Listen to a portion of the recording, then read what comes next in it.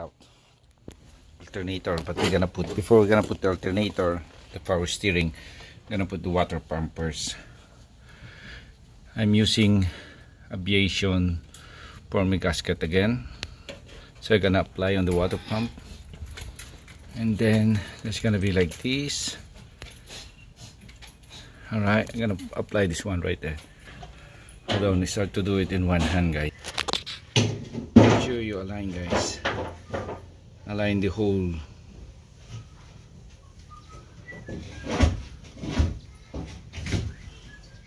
Align the hole. See that? Then I'm gonna apply also right there.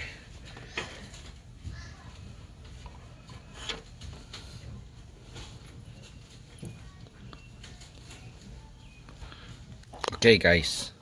So according to the instruction for my gasket, Permatex Aviation sealant, you're gonna wait for at least 5 minutes, 3 to 5 minutes right there. And now it's hard to do it in one hand, so I'm gonna put it now. Cause guys, I added a good amount of thread sealant, all the bolt and anti-seize. Alright, guys, so all the bolt is in, so the water pump is in, the bolt 1 2 3 4 5 6 7, so everything is good.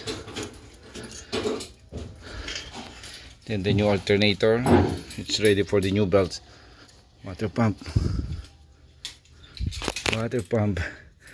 it's amazing, guys.